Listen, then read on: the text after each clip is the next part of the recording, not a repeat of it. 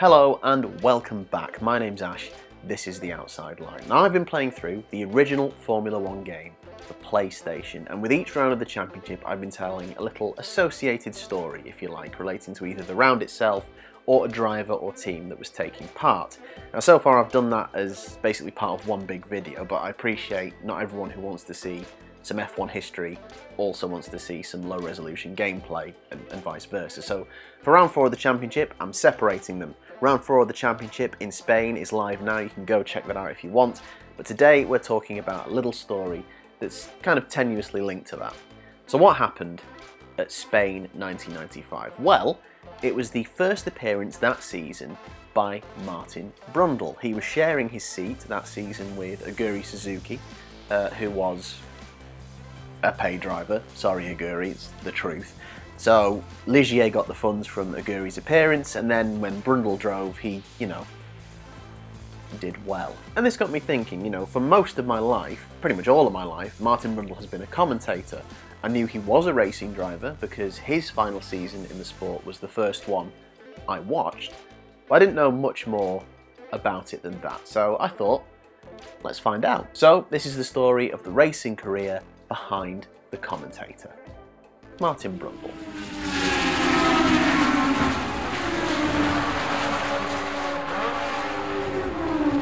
It's no exaggeration to say Martin Brundle has been immersed in motorsports pretty much his entire life. He started aged 12 simply racing for fun, taking part in grass track racing, driving a self-built Ford Anglia. After a few years of hot rod oval racing, in 1979 he started racing single-seaters, joining Formula Ford. That year Brundle also wrote to Tom Walkinshaw asking if he could drive one of his cars in the BMW Championship at Snetterton. Incredibly, not only did Walkinshaw agree, Brundle lined up on the front row and finished second in the race. He would go on to win the BMW Championship next season in 1980. Brundle would also partner the late great Sir Stirling Moss in the 1981 British Saloon Car Championship. In 1982 Brundle moved up to Formula 3, taking 5 pole positions, 2 wins and winning the prestigious Grovewood Award for the most promising Commonwealth driver. 1983 saw him move to Eddie Jordan's F3 team in a fight for the title against a little-known Brazilian driver called Ayrton Senna. The title fight would go down to the final laps of the final race of the season at Thruxton, Senna eventually beating Brundle to the title by 9 points. Naturally, both were promoted to Formula 1 for 1984. So that's a hell of a rise to F1, right? Surely a future title contender, right? Well, Martin Brundle's luck was about to change. Brundle made his debut in F1 for Tyrrell, just like another legend we know, and finished 5th on his debut at Brazil, followed by a 2nd place in Detroit. However, a crash during practice for the Dallas Grand Prix, yes, the Dallas Grand Prix, broke both his ankles and both feet, and the doctors at one point even considered amputating his left foot due to the damage to his left ankle. Brundle would recover, but he could no longer left foot brake as a result. To add insult to literal injury, Tyrrell were later disqualified from the 1984 championship due to a technical infringement, meaning Brundle's results, including his first podium, would be wiped from the records. In 1985 and 86, Tyrrell's switch to turbocharged Renault engines meant Brundle would struggle for competitiveness and only score 8 official points in his whole time at Tyrrell. For 87, Brundle would join Zakspeed, swapping seats with Jonathan Palmer, the daddy of being alert on a street circuit. Typically, just as this swap happened, Tyrrell found some form, with Palmer scoring 6 points that season.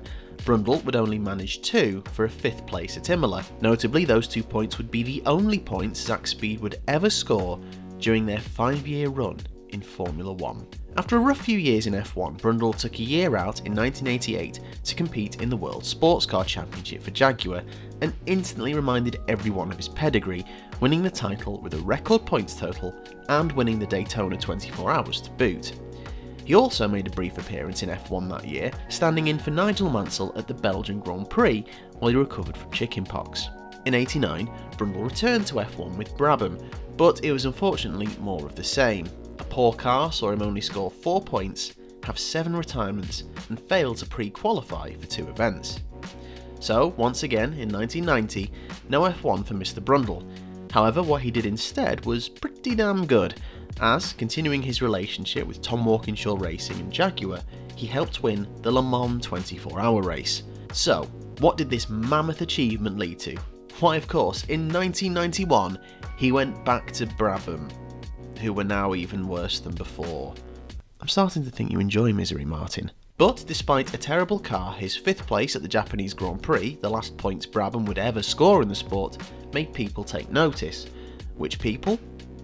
Benetton. In 1992, Brundle would partner Michael Schumacher and finally have a season to remember, and one that would actually stay in the history books. He would finally have a recognised podium finish. In fact, he would take 4 third-place finishes and come second at Monza, and he even came close to a win, hunting down Gerhard Berger for the lead in Canada before, tragically, his transmission failed. Overall, he finished 6th in the drivers' standings. So, how was Brundle rewarded for his best ever season in the sport? He was dropped by Benetton, of course, in the place of Riccardo Patrese.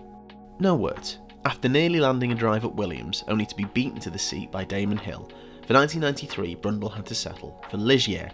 While a notable step down, mainly because Ligier didn't have the then legal active suspension system, Brundle drove a fine season, grabbing 3rd at Imola and finishing 7th overall in the Drivers' Championship. He would be the highest finishing driver without active suspension, while Ligier would be the highest finishing team without it. After another strong year, people took notice again, this time at McLaren, although it was pretty close as he was only confirmed as their driver 2 weeks before the start of the season. However, as I mentioned in a previous video, this is not as good as it first sounds, as the 1994 McLaren was running Peugeot engines and was generally total bobbins. In fact, it was the first time McLaren failed to win a race in a season since 1980. Brundle, as always, still drove well when the car wasn't dying on him, grabbing an impressive 2nd at Monaco that year. Again, as mentioned in an earlier video, McLaren then signed Nigel Mansell for 1995, which went well, meaning Brundle would rejoin Ligier. However, he was forced to share his seat with Aguri Suzuki, because while Brundle was quick, Suzuki brought cash. In some of the races he sat out, Brundle would join Murray Walker in the commentary box. When he was in the car, he still managed some decent results, notably his final podium in the sport, with 3rd at Spa. For his final season, Brundle would link up with an Eddie Jordan team again, albeit this time in F1. Despite a spectacular first lap crash in the first ever Grand Prix to be held at Albert Park, the first race I can remember watching, remember it like it was yesterday, he would go on to have another solid season, with 5 points finishes in total, but he was outperformed by teammate Rubens Barrichello. Brundle was offered a seat at Sauber for 1997, but in the end decided against it. So instead, that year, he fully began the career he's known for today, joining Murray Walker, then James Allen, Jonathan Legard, David Coulthard, and David Croft in the commentary box, becoming one of the defining voices of F1. Brundle still raced in this time, returning to Le Mans on several occasions, most recently in 2012 when he drove an LMP2 car with his son Alex Brundle, finishing 15th overall out of 56. As a racing driver, Martin Brundle was incredibly talented, and maybe joining a different team at a different time could have seen him have a very different career, one that could be compared to that of his old F3 rival Ayrton Senna. But as a commentator, I think he will go down in F1 history alongside Murray Walker as a defining voice. And now his son Alex seems to be following him into commentating too, so it looks like we'll have a Brundle in the commentary box for many years to come. Thank you so much for watching. If you enjoyed this style of video when it's not being surrounded by, low resolution gameplay, please let me know. Drop us a comment if you enjoyed it, a like, and if you want to see more, maybe a cheeky subscribe. Next time, in Justice for John Lacey, it'll be round 5 at Monaco, so the adjoining history video will be about a team that makes its final appearance at that race, Simtech. Thanks so much for watching, and hopefully I'll see you again soon.